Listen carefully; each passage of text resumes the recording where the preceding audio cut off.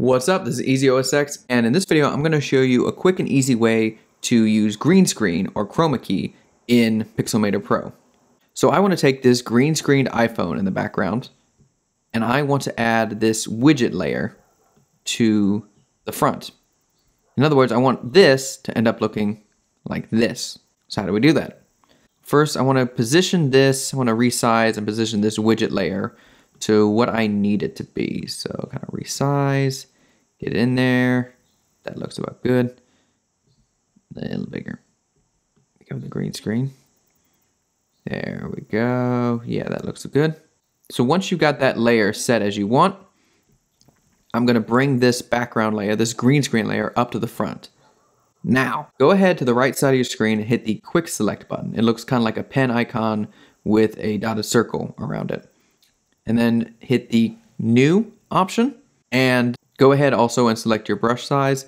This affects obviously how big the brush is and is really useful for when you've got a bigger area or maybe a smaller area that you're trying to hit. I'm going to leave it like this. So now move your mouse over and you can see that this kind of yellow glow is starting to appear on certain colors. I'm using it for green, but obviously you can use this for other colors too. For example, you can see I'm using it on the black, or I can use it on the white and it'll change. But right now I'm just using it on this green screen. So I'm going to click on it and now it has this dotted border around it. And all you have to do is hit the delete key. And you can see that background widget image is now in the foreground, or at least it's visible because we've removed the green screen layer. Now it's not perfect. As you can see, for example, up here, there is still a little bit of green and the black battery since I didn't perfectly align these two. But you can of course, go back with the arrow and select these and delete them.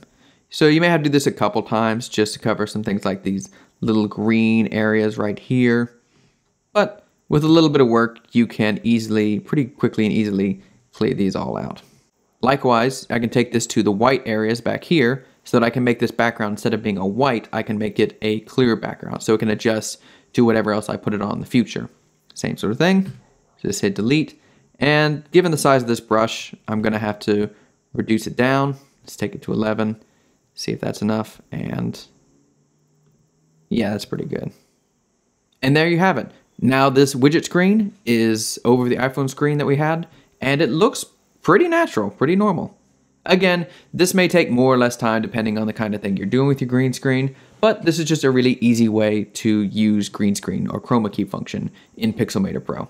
So thank you so much for watching. If this video helped you out, give it a like, share it with your friends, and if you want more Mac and iOS tips, tricks, and advice, be sure to subscribe to the channel. You can also check us out on our website, easyosx.net, and on social media. Thank you again so much for watching.